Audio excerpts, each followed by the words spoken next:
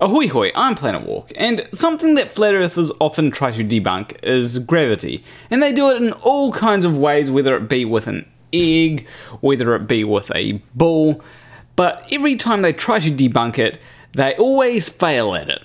However, their failures don't stop them from trying. In fact, I recently found 3 different flat earthers who all tried to debunk gravity in their own way. So let's start with everyone's favourite flat earther, CC.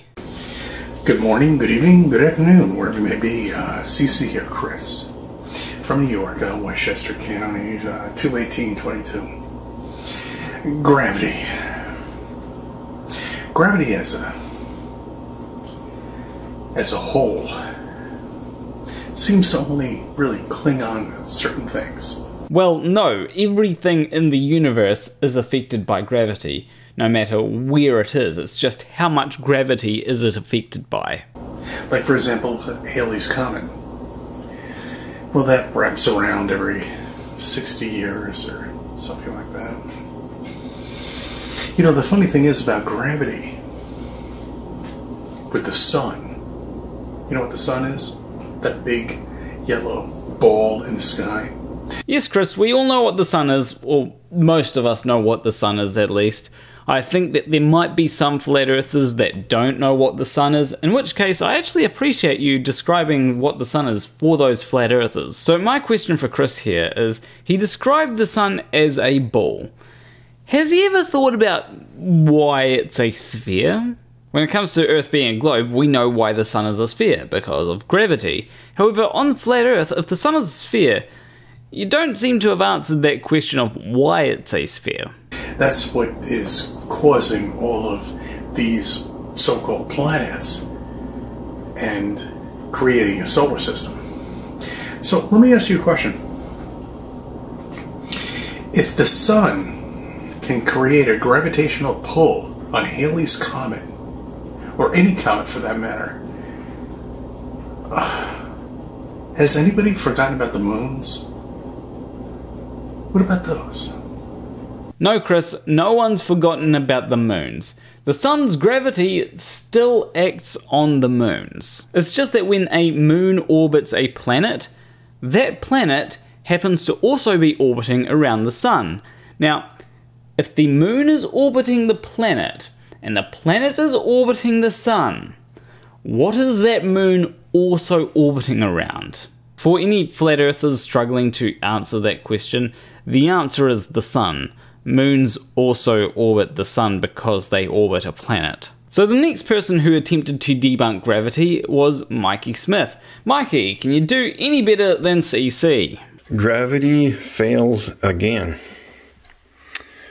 So we've all seen and know how tennis balls, soccer balls, when you throw them into a pool, they tend to float. This is correct, and this is due to something called buoyancy. Buoyancy basically acts against gravity. They don't actually sink to the bottom of the pool. Here's blueberries. Why are they not sinking to the bottom of my protein shake? They are floating on the top. And as I explained earlier, this is due to buoyancy. When the buoyant force on a submerged object is larger than the force of gravity on that object, then it's going to go upwards. I wonder why. Maybe because they're less dense than the damn milk is?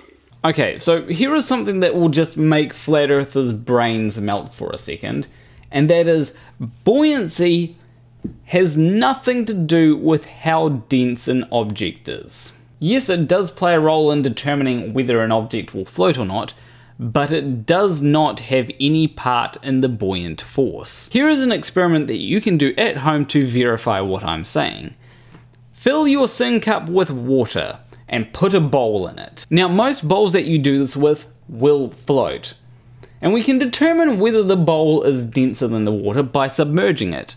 If it sinks after submerging it, well, then it's denser than the water. If it floats after submerging it, well, then it's less dense than the water. Now with this, you'll find that some of the bowls that were floating were indeed denser than the water. Which raises an interesting question.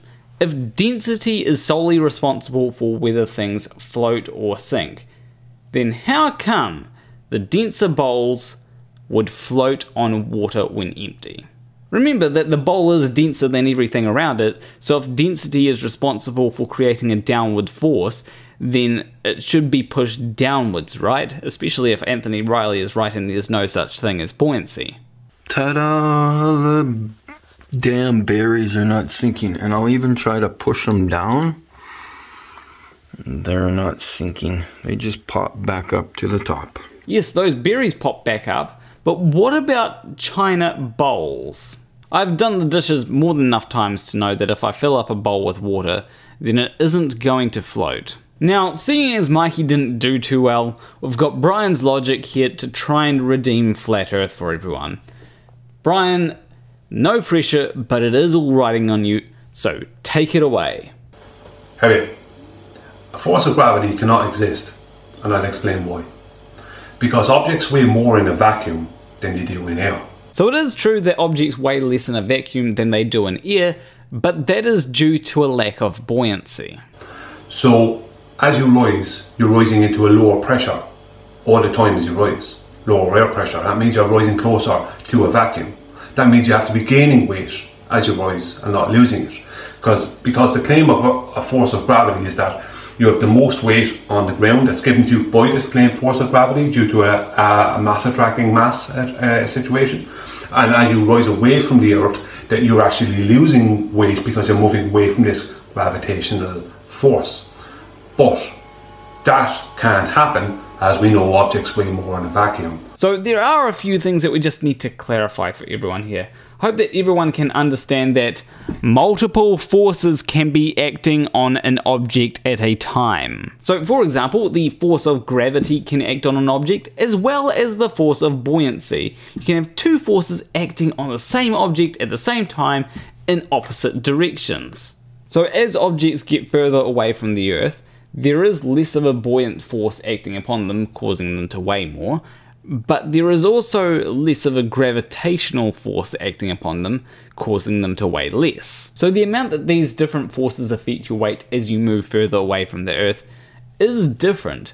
The buoyant force drops off a lot quicker than the force of gravity. This is why you can't just make a helium balloon float all the way into outer space. Well, that and the fact that it would pop before it got anywhere close to space. So when you see people claim to be jumping around on the moon and other things like that, know that that stuff is impossible and doesn't happen because objects weigh more in a vacuum, not less. Thank you. I'm sorry, but if you don't have as much gravity acting on something, it isn't going to weigh more even if less buoyancy is acting upon that object. Things weighing more in a vacuum isn't a universal constant, it's just generally true here on Earth. But anyway, that is another Flat Earth fail compilation done and oh wait, wrong channel. But anyway, leave a like and subscribe if you like that video. Leave a comment letting me know what sort of videos you'd like me to make in the future. As always, a big shout out to my $20 or more patrons. Hugh Jarsz, M.C.Nutkin, SHaKie, Wolfie, Morrie, Graymore Ghost, KidVicious, and Sacha Campbell. If you want to support me financially, you can do so on Patreon. There should be a link there. But anyway, I will see you in the next video. Between you and me, thank you for watching. I said wrong channel, why is this playing?